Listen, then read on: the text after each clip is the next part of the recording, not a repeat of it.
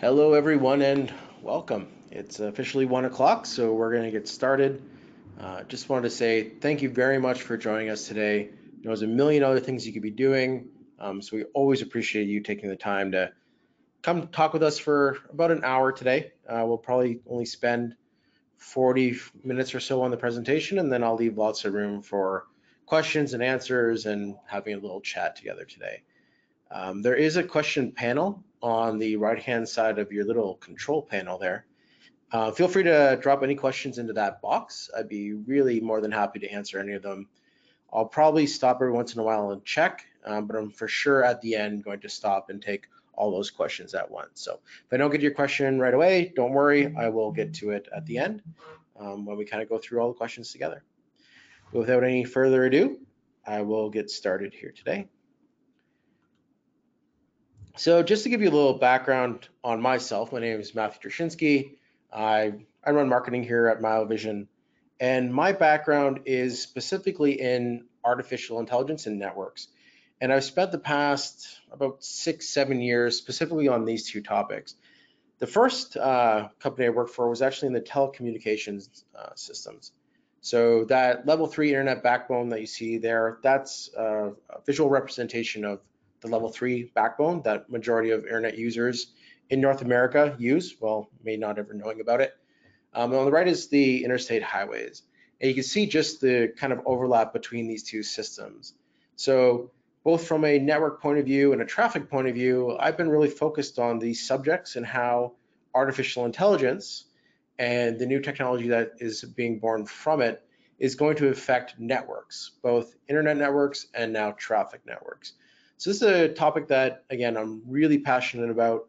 Again, any chance I have to talk to a crowd like this that wants to learn more about it, I'm super happy to do so. And hopefully I can bring you along for the ride and show you why I think it's just such an exciting new development in our space. But before we get started, there's also a poll function here. So I'd love to just get a kind of read on the audience here today. And we're going to throw this out and it's going to pop up on your screen so you can answer. The question is, what best describes the organization or you, if it's just you, and the kind of organization that you work for? So are you or your organization an early adopter that's always looking to solve technology using new or solve technology problems using brand new systems? Are you just here to learn, to see what's possible? Are you a skeptic that, you think the smart city stuff might work out, but you're not quite sure? Or are you the kind of person that only adopts new technologies when kind of you're mandated to do so? So feel free to answer that poll question. We'll get a little sense of who we have in the room and we'll carry on from there. So I'm just going to leave that poll open and we'll close that out in a few seconds and I'll share the results.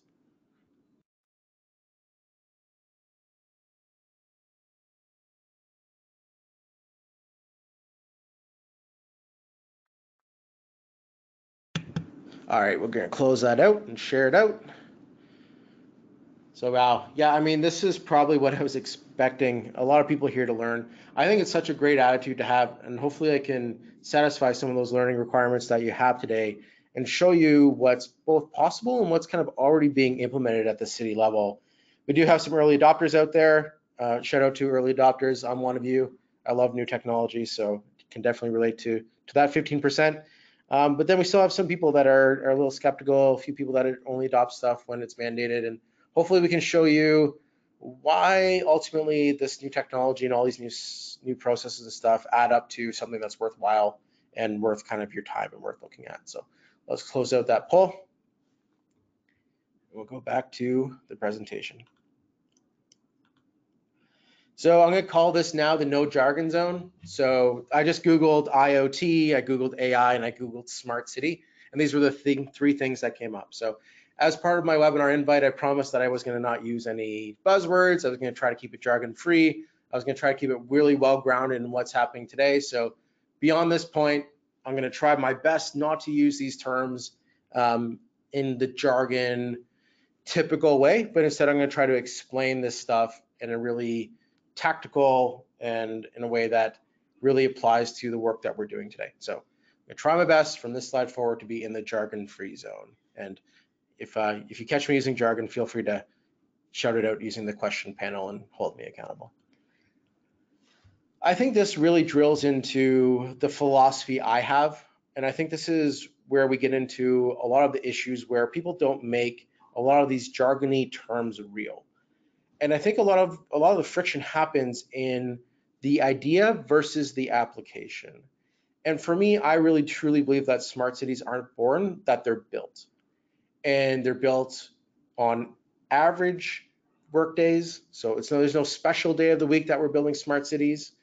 They're built to solve standard problems. So we're not trying to, we're not building technologies and having them try to find something to fix, but instead we're using technologies to actually solve problems.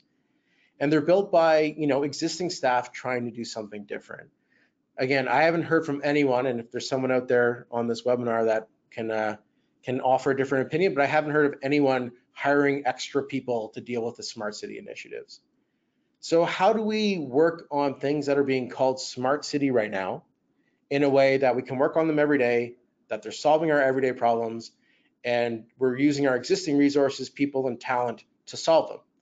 The smart city can't be something that just appears overnight. It has to come from the collective efforts that we're working on day to day.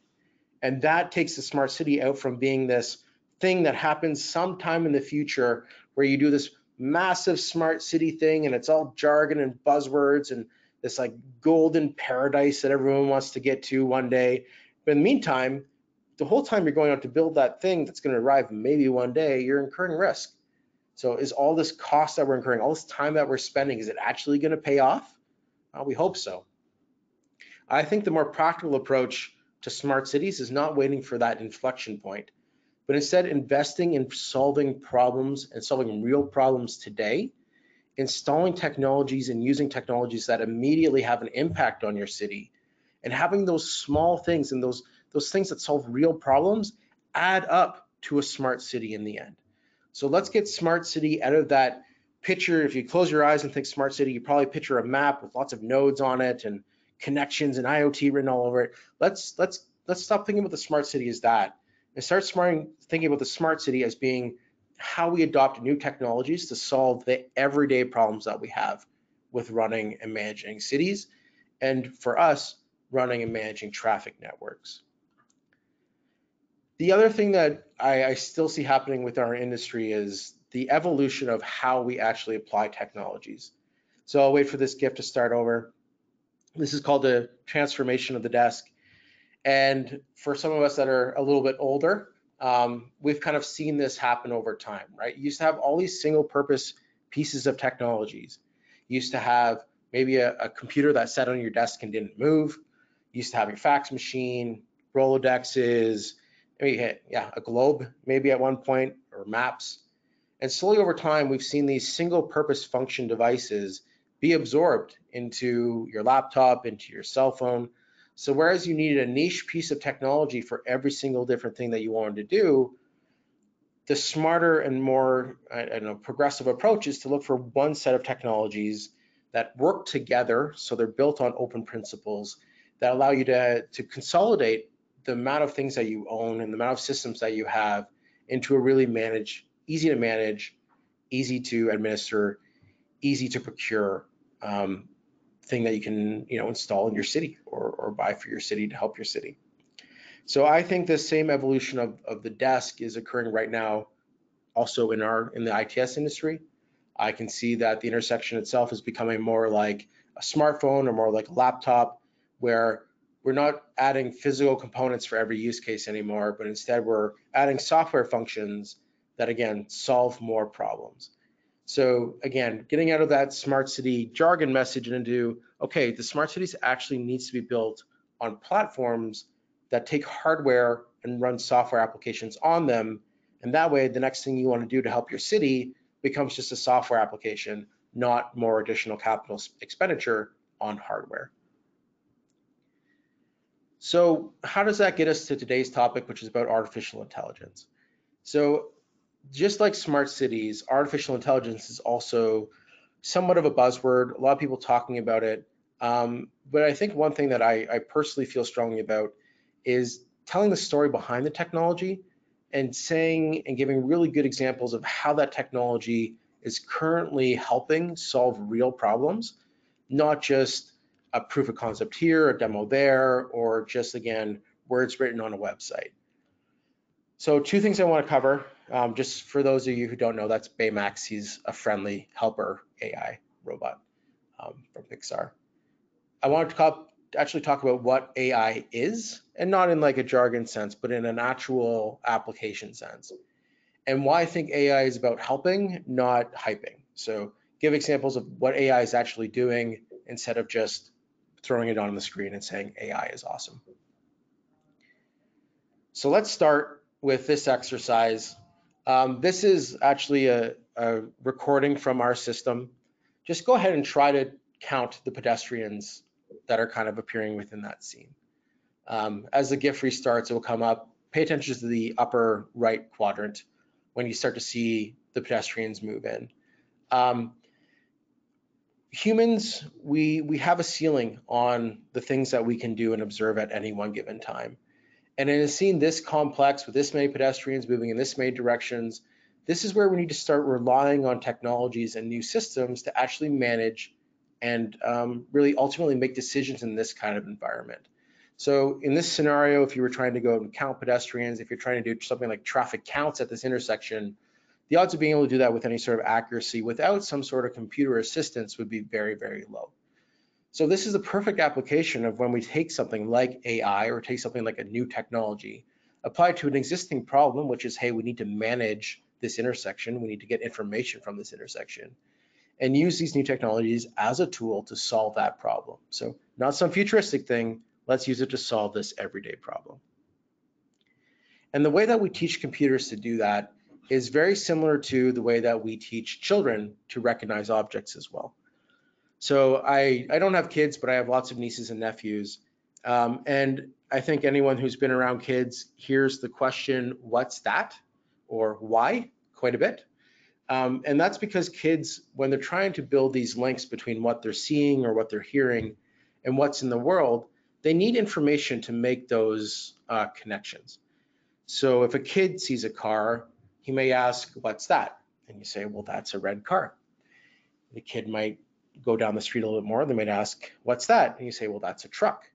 And what you're doing is you're taking the attributes of that thing that kid's seeing, and you're saying the collection of what you're seeing we call a car. The collection of parts that you're seeing we call a truck. And this, it's because it's learning. The kid is genuinely learning for the first time how to take what it's seeing and apply information to it. So then the next time that kid sees it, the kid says, I know that's a car. And I know that's a car because I've seen 1,000 cars and that one looks enough like the next car I'm seeing to know that. It's essentially what we do with teaching a computer to see. So take this white car, for example. If you're analyzing this car, you would say, well, it's got a certain length, it's got a certain height, and a certain width. So we kind of know the dimensions of the vehicle.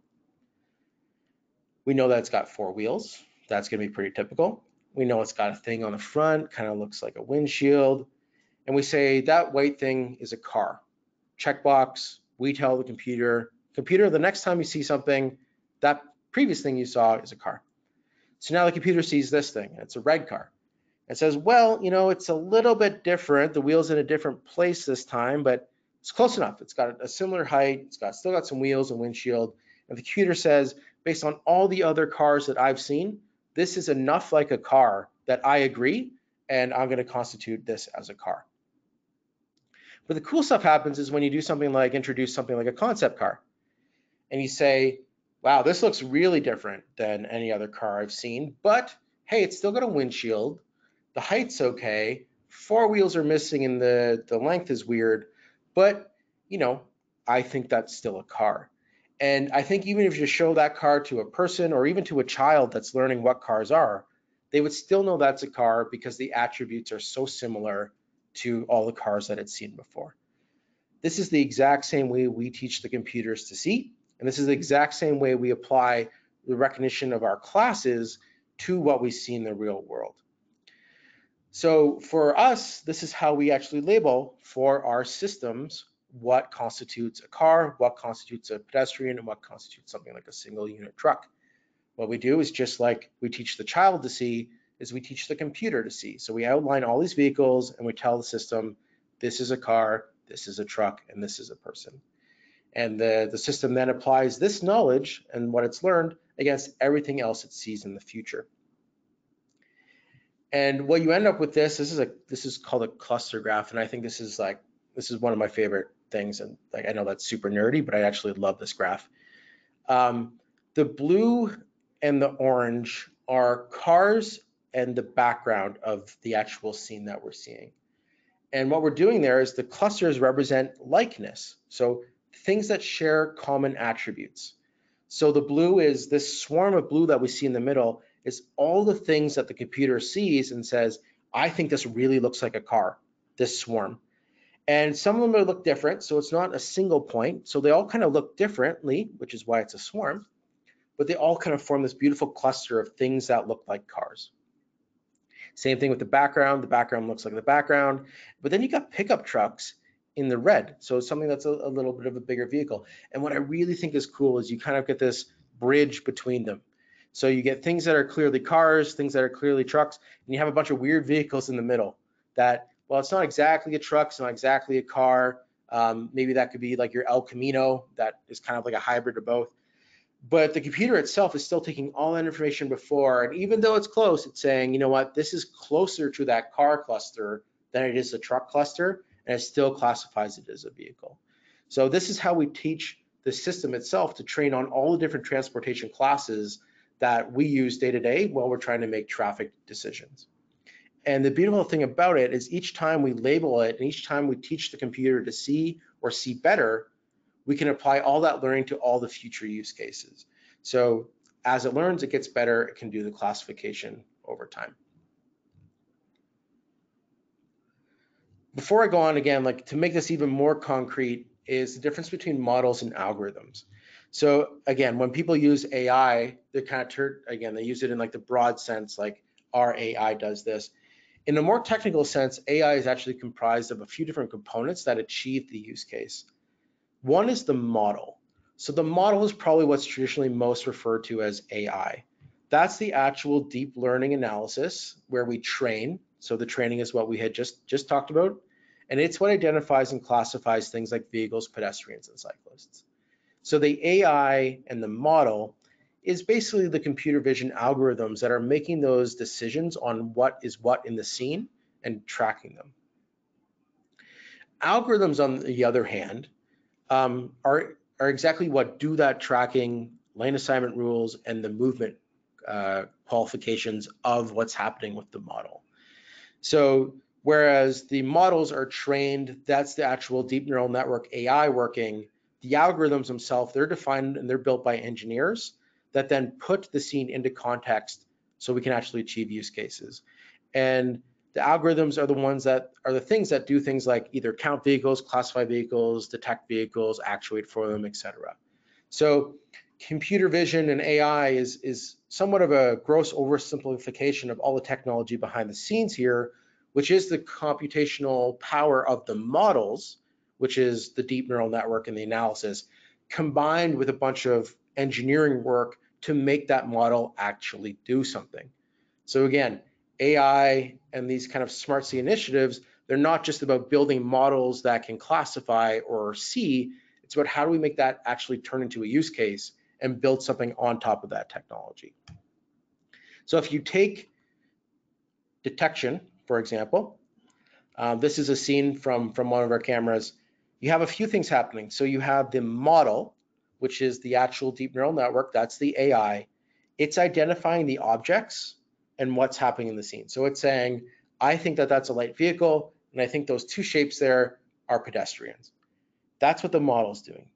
The algorithm is what's determining what happens with that information and what is happening in the scene. So the detection boxes that are kind of drawn around there, that's the algorithm is saying, okay, I'm seeing a light vehicle and I'm putting it in this lane. I'm seeing these pedestrians and I'm saying, okay, they are walking and we're going to count them as crossing the crosswalk. And these two things working in parallel are actually the technologies that enable the system. And what's really cool about it is a lot of other technologies may do something like Well, we see pixel differences in this box, and therefore we're going to assume something is there, and we're going to throw a detection actuation on that box. But if you're not actually assigning vehicles to lanes, you could have a big vehicle that shows up here in the front. It makes its way in out of that bounding box and shows up in the upper detection zone, and you might get actuation across both zones just because the pixels have changed in both zones. By actually recognizing using the model what kind of vehicle is here, and then using the algorithm to tie it just to one lane, you don't run the risk of actuating across these different zones. The intersection itself knows what's at the intersection and knows where it is. It's not guessing. It's the same thing with if you're trying to do counts and turning movement counts. We don't create any artificial data or synthetic data about entry and exit points because we don't see it at one point and see it at another point and make an educated guess about where things are. We actually track things through the scene, and our algorithms are the ones that track those models in action and provide the counts. So making the technology real and showing it how it actually affects what we call smart intersections. So a smart intersection, again, probably another buzzword, but this is how we define those things. So it's aware, intersection actually knows what's happening at it. It's creating data, it has connectivity, it can actually sense patterns and do some analytics on top of that, and it's integrated, so it's open. So you can start connecting intersection to multiple things within your city. So let's look at it in action. So why it matters. So we just talked a little bit about the tech, a little bit of the kind of mechanics behind the scene. That was my attempt to make it more real and less jargony. What I want to do now is to show you it actually in action at the city. So again, the topic of the webinar was how AI is already changing cities. Portland, Maine is a really good example of this in action. So I'm going to walk through what we're doing in Portland and how Portland is using artificial intelligence right now to solve some of their traffic problems. So this is the intersection itself. This is actually just our telemetry dashboard within our product. This intersection, Portland had been struggling with for some time. It's a very large intersection, very difficult intersection to manage, and they have been struggling to get any sort of detection and actuation at this intersection for what they say is close to 2 decades. So a very, very difficult intersection from a technical point of view to get working correctly. And this is actually off one of their interstates, so a major problem for citizens in terms of congestion as well. So this is kind of the view from the top. I have just 2 different colors there to represent the 2 different kind of cameras that we're covering at this one intersection. So we use what's called the TURL, requirements for video detection performance. And that TURL certification answers how well do you perform in good visibility, good weather at a standard intersection. So the TURL standard is really, really great to actually understand when and where intersection performance in terms of detection and actuation is performing well. The challenge with TURL is it's typically done in a lab environment. So in ideal intersections and an ideal size. And in talking to lots of customers and lots of people who struggle with traffic problems, the amount of time I hear, hey, I have an ideal intersection in an ideal condition with no weather, and we never have snow, we never have heat, we never have rain. Those intersections just typically don't exist. So our goal is to take something like the TURL certification, which measures performance and our, let's say, our accuracy in terms of detection and actuation out of the lab, so out of those ideal conditions, and actually apply them to every intersection that we're deployed at. So how do we start generating accuracy data in real time and show our customers how their intersections are performing so they can see our technology in action? So this is actually another screenshot from our system, and this was at that intersection that we deployed at in Portland, Maine. This was the first revision of our software that we deployed. It was model 5, so we call each different version of our artificial intelligence, those models that we talked about, a different model number. And model 5 saw 97.3% real world accuracy, which is a really good number. Like that's still really high for the real world, considering that most of these TURL certs are 98+% in the lab, but still not good enough. We definitely wanted to be higher than that. We wanted to beat the TURL score in the real world. So along comes model 6. Model 6 was the next version of our artificial intelligence, again, those models that we talked about. And Model 6 had taken everything that it had learned from Model 5 and built on it. So we trained it more. We taught it things about this intersection and many other intersections to improve its performance. And after Model 6 came out, you see the exact same intersection with the exact same hardware with just the software update bumped up to 98.3% real world accuracy. And that's higher than the Turtle cert or qualifications actually in the real world. So this intersection is now learning over time and getting better with each update. And we actually, after that came Model 7, which again jumped it up to 98.4 real world accuracy. Again, just continuously teaching the system in these intersections to be smarter. So one of the beautiful things about having the ability to teach computers new information is that you can target things where things aren't going well or where you've got a really big intersection or really difficult intersection and teach the intersection new things about its environment. Now that's great for that intersection. Obviously that intersection is going to work better if you teach it about that particular intersection. But the really, really interesting part is when you take that learning and spread it across all of your intersections, or let's say all the intersections across North America, and you share all those learnings to every system. And now you've got a network that is learning together and collectively getting better rather than just spot solutions in the city that are doing something independently. So this is how artificial intelligence is actually changing cities today.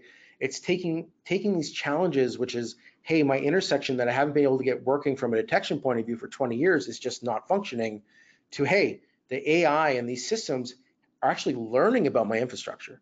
They're learning about my city. They're getting better, and they're teaching intersections all over North America how to do it better while making this particular intersection better as well. I think that's really, really exciting, and it's how we end up with, having not only the visibility to show customers exactly what our accuracy is, so the transparency to do so, but to show our customers so they can have confidence that the solution that they're deploying at the roadside is serving its purpose and actually working in the real world. So I recorded this. This is from the two cameras. This is the system working after Model 7. So again, everything's being very nicely classified. Zones are being detected and actuated. Both cameras are working in synchronicity with each other. This is what the actual technology looks like in the real world after we start, pushing these updates and have configured the intersection, and yeah, it's providing actuation and detection in this use case. So this cyclical nature of what's happening with these intersections means that we're getting data back from all these Miovision enabled intersections, and we compare them against what we call golden data sets. So you might be asking, okay, so 98% accurate against what? So what we do is we create what we call a golden data set, where we actually manually count and annotate a section of video from that intersection, and we know what the ground truth on that video is by doing that manually. So we have people here that do that manual effort to create what's called the golden data set, and then every time we release a new model, a new version of the artificial intelligence, we train it against that existing or that data set. So the cool thing about artificial intelligence is, each time you make an iteration, before it goes live, you have the ability to test it against everything it's done so far. And that's where these golden data sets allow us to actually compare and to get an indication to say, hey, it's what we're teaching the intersection, making it better. From there, the engineers will actually apply those algorithms, make those changes, train, and then we redeploy back to the intersections. So this is a positive feedback loop, right? So each learning, getting better, learning, getting better, learning, getting better. And that's how we end up, even in difficult situations, having the tools to be able to address them and to make things better over time. And again, provide the visibility to actually show how well we're doing instead of saying, hey, trust us, we're doing well. The analogy I always give is if you had an investment banker or you're working with a financial planner, and every time you ask them, hey, am I making money? They were like, yeah, just trust me. You don't need to see your account balance. We're making stacks together. You probably wouldn't trust them, right? You probably want to verify and know just how exactly well you're doing financially. I think that we should be able to do the same thing for the data that we generate. I think we should be able to do the same thing with the services that we provide, actuation, detection. We need to provide that visibility in how we're doing so our customers know the level of service that they're getting, and our system has the opportunity to learn and get better. So maybe I'll be quiet here for a second and I'll let you read this quote. But I think this speaks to the ability of the system. And I think this speaks to the really awesome parts of artificial intelligence and this new technology coming to the city is actually solving these problems, right? We talked at the start of this webinar about the smart city not being born one day, not being just created, but being built by people who are trying to solve problems. And I think, this particular example of the city of Portland trying to solve this problem that they've been dealing with for a really long time, and then deciding, hey, I'm going to take a shot at a new technology and a new approach to do so. That's the smart city, and that's the smart city in action. So really, really proud to be working with the city of Portland, and I think they're a really awesome, innovative customer. The other thing that allows us to do is we have what I showed there is an example from our permanent product, which we call Traffic Link. We do have a portable product as well that's called Miovision Scout, and it uses the same principles for collecting data, only in this example, we're going to be doing it in a portable way. So whereas our permanent product is tied to the intersection, it would actually be installed at the traffic cabinet. Our portable version gets ratchet strapped, typically somewhere just outside the intersection, sets up in about 5 minutes. You record video on that device, you upload it to our software, and we send you back traffic data. So whereas one platform kind of happens permanently at the roadside, Miovision Scout is about getting all that data back and using the AI and using all that computer vision that we had talked about, only without it being fixed. So this is portable. You can move around your city, you can do different studies, different times of day. But again, it's out there to use all this new technology to collect traffic data. So again, rather than relying on people to go out in lawn chairs and do manual counts or tubes or another technology, you can get all the pedestrians, you can get the tracking, you can get the movements, you can get travel time reporting, all from a portable unit as well that you kind of set up, you put out there, you turn on, and you can kind of forget about it, come back, collect it, and we help you organize all that in software as well. So a different application of the technology, but again, back to this idea of collecting traffic data, producing traffic data in a really highly automated way, but keeping that extremely high quality, but keeping it easy and safe so we can still make a really big impact day to day. So how does this data actually flow? So again, a lot of people, and I hear all the time that the smart city is about data, right? But in a practical way, how does data actually make its way out of something like data collectors and sensors and into the smart city? I think this is like the practical model to do so. So at the core of everything, you have data collectors. So this could be a business that just does data collection, or it could be a section of an engineering firm or a city that does data collection specifically, or it could be all the sensors. So again, you're gonna have lots of sensors in your city, air quality sensors, you're gonna have noise sensors, you're gonna have traffic sensors. They're gonna work in conjunction with these either businesses that are private or these different functions within the city to collect a bunch of data, right? So there's a function at the core, which is we need to get data. From there, at least what I see is a lot of the changes being made flow then through engineering firms or city ops or city engineers.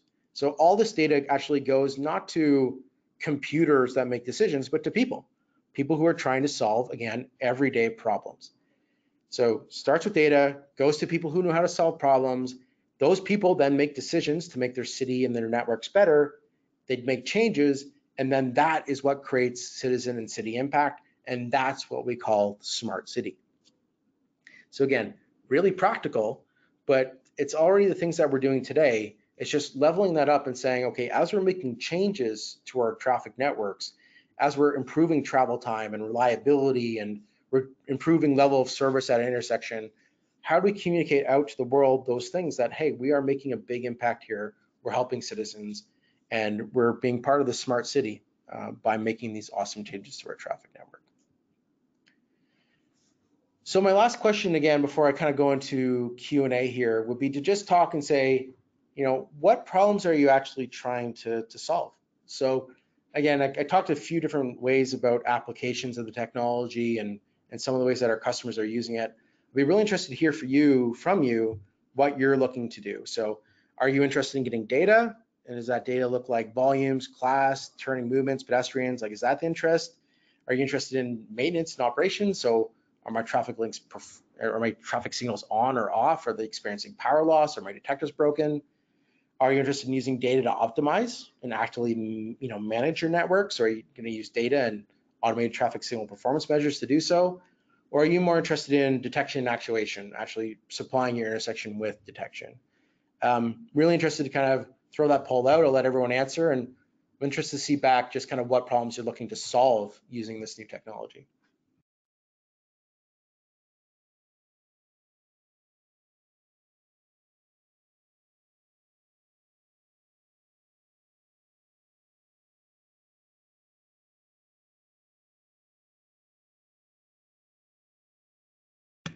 All right, we'll close that out and we'll share the results. I'm really interested to see what this is.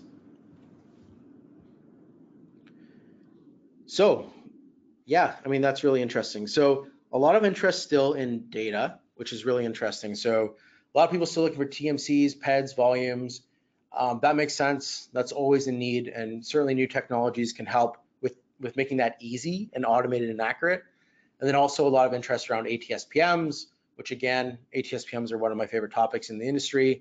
I love the idea of optimization based on data. So for anyone that's looking for more on that, maybe I'll get my colleague here to share clear signals or link to clear signals if you want to learn more about that specific topic. That's our resource on actually using ATSPMs if you want to go a little bit deeper.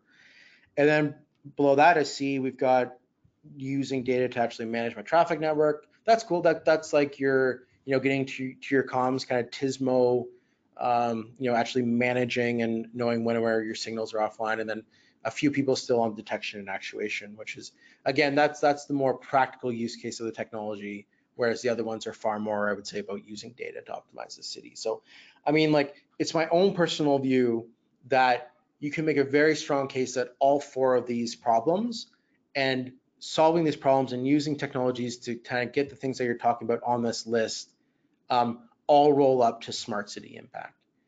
And it's the work that's being done to solve these kind of problems, the everyday things that we have to do to make our city and our traffic networks run, that add up to being that incredibly important smart city thing that everyone's talking about and everyone wants to know more about. So that concludes kind of the content I have today. But I really am looking forward to this being a little bit of a discussion. So in the bottom panel, you have the question box. I'm super happy to take any questions that you might have. If it's a question about technology, I'm happy to answer that. If it's a question about if you want to know where AI is going next or any of this kind of future looking things, happy to answer any questions there. So I'm just going to mute myself. I'm going to take a quick look at the questions. Feel free to submit them, and I'll be back in 2 seconds, and I'm going to start answering some questions.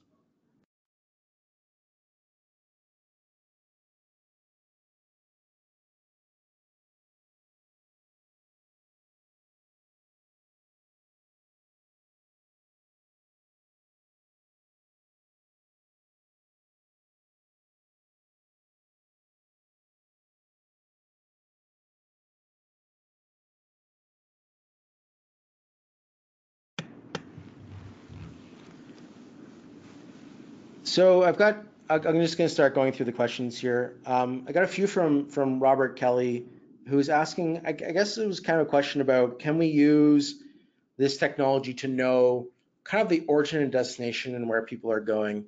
So the answer is yes. I mean, the ability to count pedestrians, to recognize vehicles, and be able to kind of say, this is the movement that they've been going at, we count between these zones that we can configure at the intersection.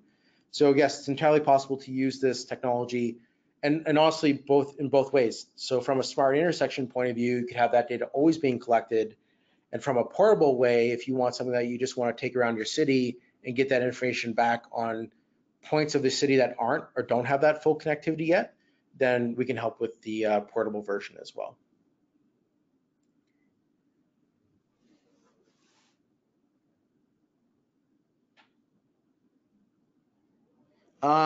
So a question about kind of traffic jams or kind of like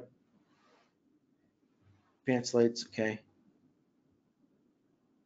Yeah, so I guess, so Robert, I just see that you're having a few more questions about kind of using data and using the system to kind of improve traffic or some particular issues like within your city on particular apps.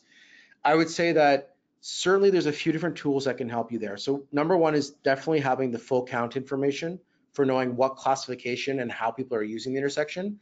I would say the other thing that would solve probably more of your congested relation related questions would be to start using or looking at using ATSPMs, those signal performance measures that will give you some sort of indication. So I know here that you wrote that you had something that looked like a bad left turn or a left turn that was not behaving properly.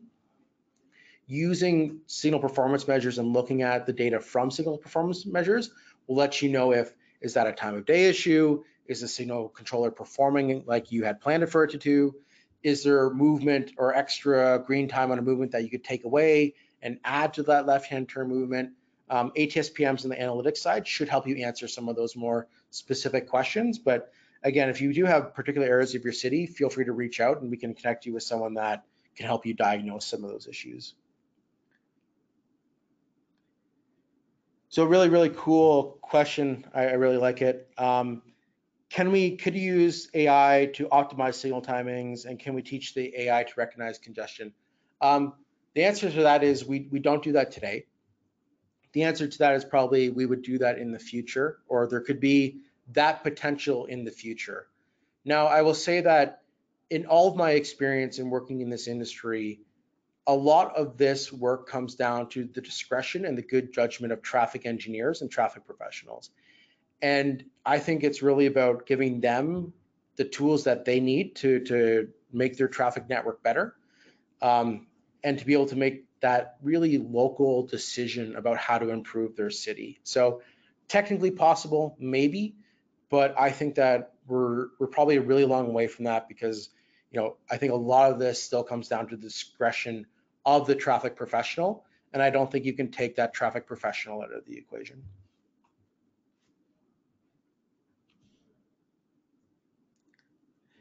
So I have a question here about safety, and kind of the roadmap on safety analytics. Another really great question. So the safety analytics that we've done work in the past that we've done has been with Miovision Labs. So feel free to, if you Google the world's smartest intersection, or maybe I'll have my colleague link the world's smartest intersection. That was a pilot that Miovision Labs did with Detroit that went over some of these more futuristic use cases around using pedestrian data to do so. Miovision Labs is the kind of R&D research arm of Miovision that works on our more bleeding edge use cases. So right now, all the safety kind of analytics and that work is being done within Miovision Labs. Now, the cool thing about that, though, is it's still being done on all our existing hardware and being done on the algorithms that we already use for the other use cases. So although it's a new application of the technology, it's not a brand new technology. So it is on our roadmap. It is something that we are focused on. It's something that we're currently working with select customers on trialing. So you can call it more of a beta or an alpha version that's out today. But certainly as we get closer to having something that's commercially more available to be installed across different cities, we'll share that update and probably host another webinar on safety as an individual topic. So just a question about the benefits that Portland got from the installation of that system. So again, like the benefit for Portland was they could not get that intersection to be fully actuated or to have actuation on every approach for years. And they could usually continuously, because they just could not get the intersection to perform mechanically, continuously had delay and level of service issues at that intersection.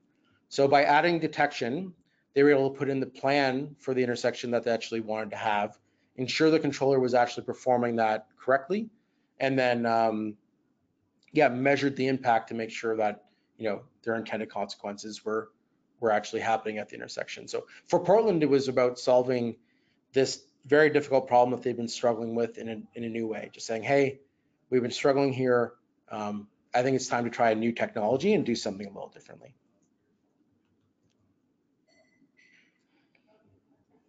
So this is a question around the golden data set, or what we call the ground truth data. So again, that is annotated video that we use for that. So we actually manually annotate that video. So that's how we get the ground truth, is we actually manually watch the video, we annotate pedestrians, cyclists, vehicles, and then after that, we know what 100% truth looks like, and then we compare all results against that golden data set. Another question about that golden set: Do you encounter any human error in creation of the golden data sets? I mean, I don't believe so. I mean, I guess there is a chance for there to be human error there, but honestly, those golden data sets are so important, and there's so many people looking and relying on them here internally that they're just under immense scrutiny. So although even though it could be likely that someone could get a count wrong or an error wrong, the odds of someone else coming in and seeing that and correcting the annotation are pretty high, because again, we're relying on those golden data sets for our own accuracy standards.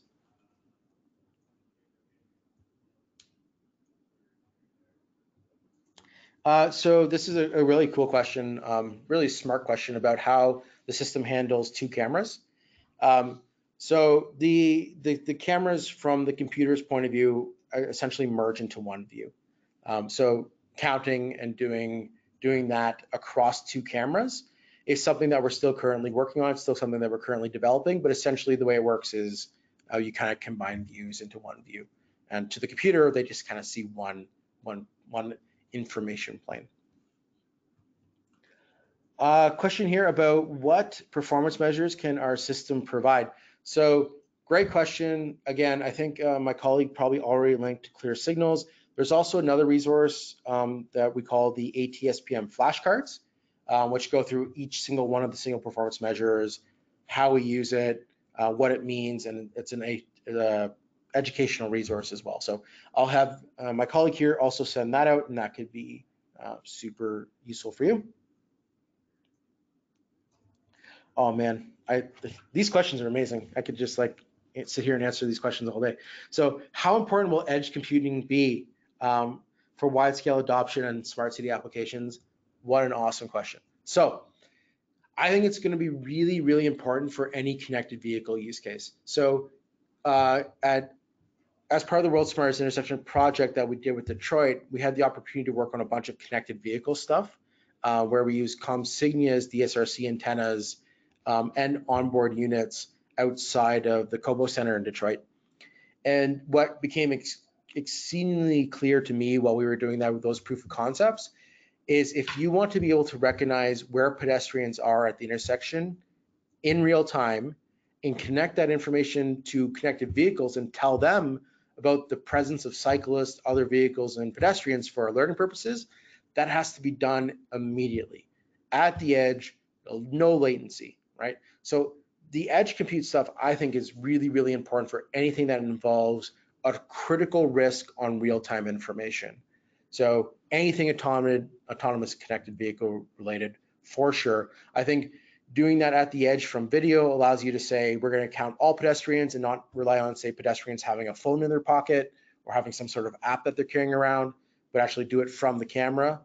And that allows you to do those real-time use cases. So the edge is important. If you're just collecting some historical data, you can refresh that data in 1 minute, 2 minute, 5 minute, 10-minute bins. That doesn't really matter. But anytime you're trying to communicate, especially in connected vehicle, you have to have something at the edge. You have to be doing that processing in real time, and you have to be able to communicate in a way that matters to the vehicles around. Great question. Love it.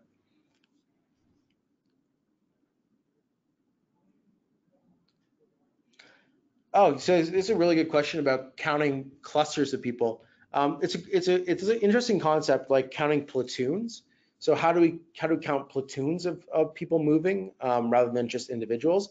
At the moment, we don't do any sort of platoon or group counting. We count the individuals. So yeah, it does rely on those individual pedestrian tracking mechanisms and counting mechanisms to get data. But I have heard that in the past. It's interesting. Question about the biggest bottleneck preventing wide-scale adoption of smart city applications. Oh man, there's so many different ways to answer that. One would probably be there's still a lot of closed and proprietary infrastructure and protocols that exist in today's market that don't allow cities to innovate as quickly as they could.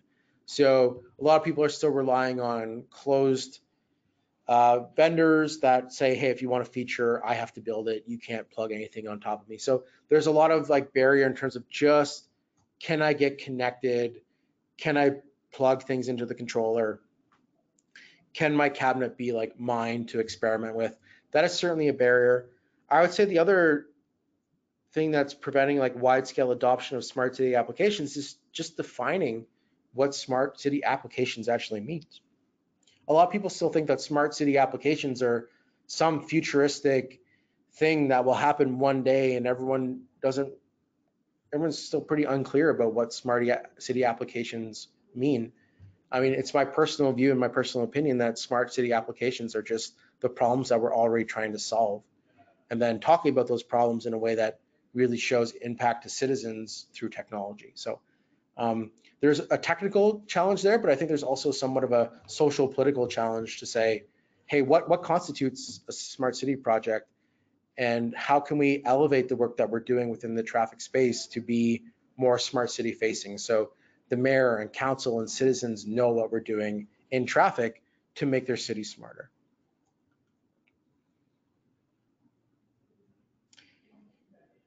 Yeah, so the question, another question about the golden data set, and does it grow, and is that how we add the examples? So yes, and even to expand on that, Ralph, what we do is we actually look for really difficult situations. So we go and we look for storms, we look for rainstorms and snowstorms, we look for glare and shadows, we look for all those really ugly scenarios, and we build golden data sets off of those as well. So our golden data set kind of is always evolving and always growing. And we're also always challenging it with really hard scenarios or really difficult intersections or really big intersections or whatever the scenario is. So that way we're constantly teaching the system and the AI new tricks and new situations. So a question here about, let's call it the install requirements. So we do work with a lot of traffic professionals in the industry. We have a network of companies that we work with as partners that could help you install and configure.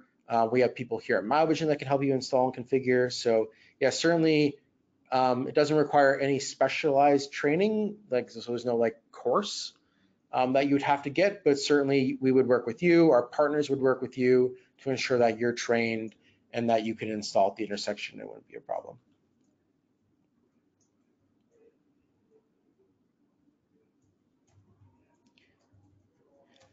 So how accurate and reliable is the real-time data? So the reliability of the data is actually relative to the inputs rather than checked on the outputs. So your question was, do you like fix it later or analyze it later for issues before you turn analytics? No, like so the process actually works with, we do all the qualification and checking of the quality of the data before it's kind of put into the system or before the system is configured to collect that data, and then that accuracy is checked against golden data sets. So although the post data, so the data it spits out in terms of analytics, isn't retroactively changed, it is measured by the quality of the data that went in. I know that seemed like a complicated answer, but it's more tied to the quality of the data entering the system. And if we can keep the quality of the data entering the system really, really high, then the analytics will be really, really good. So your typical garbage in, garbage out. Our goal is to make the information coming in absolutely 100% accurate. So that way, on the other side, the system's producing analytics that are also accurate. Hopefully that explains clearly what your question.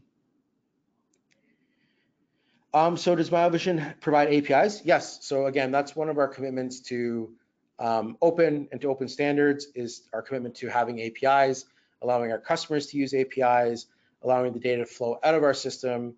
Again, we are 100% committed to open, and that definitely involves having APIs into our system or out of our system that allows cities and municipalities to leverage our system to share data and to share the technology across different departments.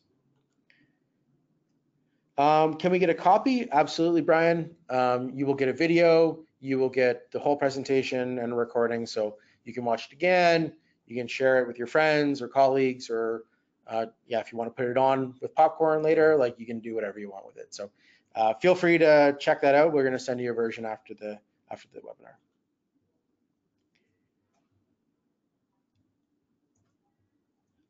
Question here, where do you believe cities, US governments are in the replacement cycle for traffic or intersection cameras? That's also a really interesting question, because there's another challenge I see that's maybe parallel to that, which is there's some intersections with lots of cameras. So cameras that are proprietary. So they're not even talking about replacing cameras, it's about adding cameras for every use case. Um, in those cases, I think that having cameras that are open and cameras that can be leveraged, across multiple city departments is really, really important. So you're not going out and just adding more cameras. But certainly, I think that these new use cases do require a fidelity of video that's probably higher than a lot of existing systems. And I think a lot of the existing traffic cameras that are out there are probably not 4K. They may not be 360. And to do some of the more advanced counting and deep neural network AI-based use cases, you need a higher fidelity camera. So I think there's probably a delta there between the systems that are installed being able to output the resolution required to get the granularity of data from the AI system and analytics.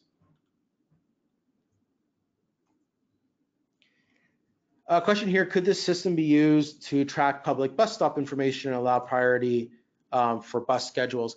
So yeah, we don't do transit signal priority today. Certainly it's a capability that we demonstrated in terms of proof of concept with our system, but it's not a use case that we currently support. Certainly in terms of like doing counts, so if you are looking to count buses and count those vehicles moving through your intersection, we can help you with that issue. If you're looking to, say, give priority to, as of today, we don't do that, but that's certainly something that's on our mind as being a future use case. So a question about to what extent can we customize the analytics? Is there a language to be able to do this? So our analytics are configurable but not customizable. Is probably what I would say. So you can change them, but if you wanted to and you want to do more custom stuff on top of our analytics, I would say just use our API and use our raw data. So you can get anything that you get in our interface in terms of just raw information as well. So if you are looking to do something with our analytics that's different or change them, we do provide you the ability to do that from a raw data and API point of view, but within our system itself, you can't, say, manipulate the code behind the algorithms. All right, what time we got there? Okay, I got time for one more. So yeah, a really cool question. Is there a way to combine the use of ATSPMs and scout cameras into one hardware to do both jobs?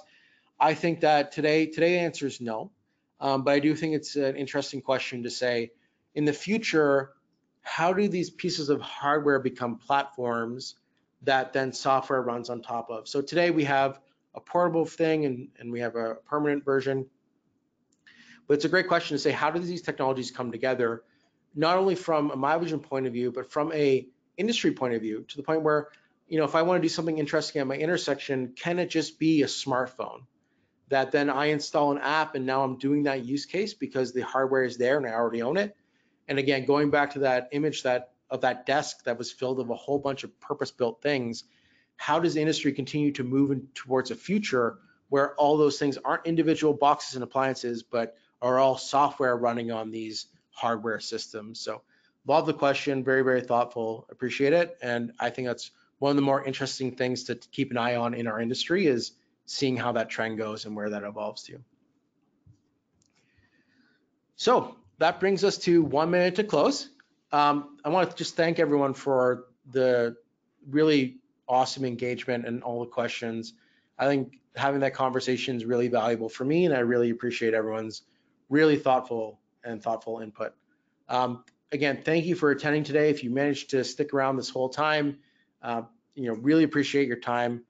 As always, you're going to get a recording of this after the webinar. Feel free to share it with anyone that you might find who might find it useful. And again, as always, feel free to reach out to me. You've got my email, and I'm happy to answer any questions after this or continue any conversation. So again, thank you and enjoy the rest of your day, and hopefully we'll talk again soon.